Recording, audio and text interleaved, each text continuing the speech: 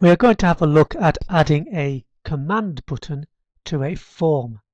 This isn't strictly in the ECDL Advanced syllabus, but I find it a very useful tool. It's just simply adding a control to the form that we've been doing over the previous few videos. So I'll open a form, Vehicles, and switch to Design View. And again, although you don't need to, I'm going to create myself a little bit of space in the form header to put my command button. The command button is available on the toolbox, and it's this icon here, command button. Again, just make sure your wizard is on. It really does make life a lot easier. Select the command button and then click and drag where I want that button to be. And because I've got the wizard, the command button wizard dialog box opens up. There are lots of categories of events that we can get this command button to do and the actions associated with it. So for example, we've got record navigation.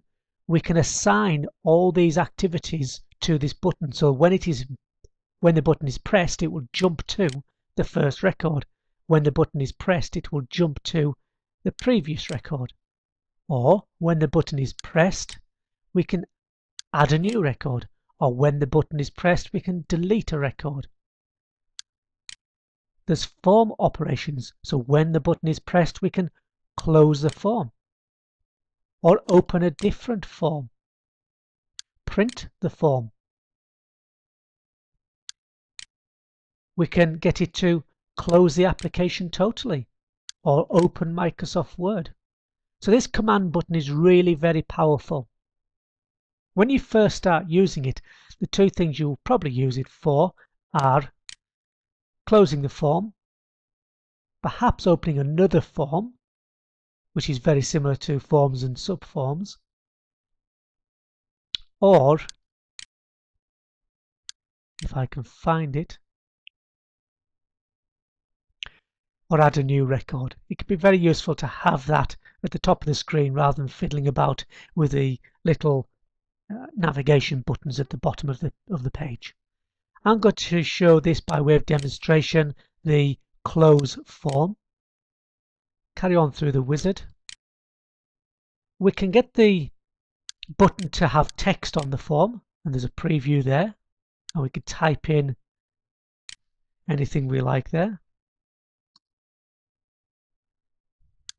If I could type, that is, or we can simply have it as a picture.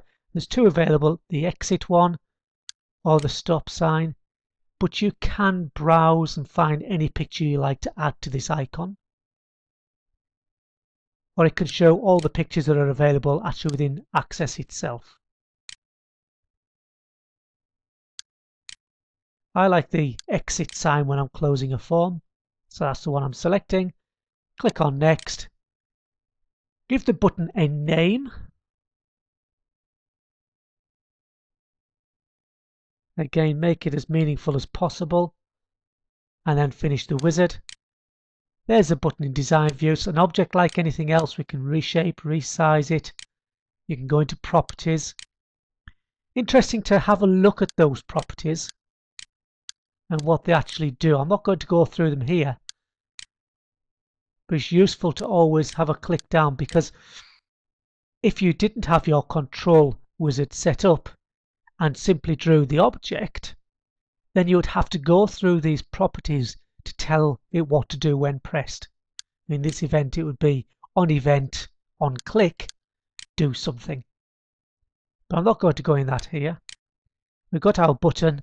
Let's see it in operation. I'll save the form, switch to form view, click the button, and the form should close. There we go.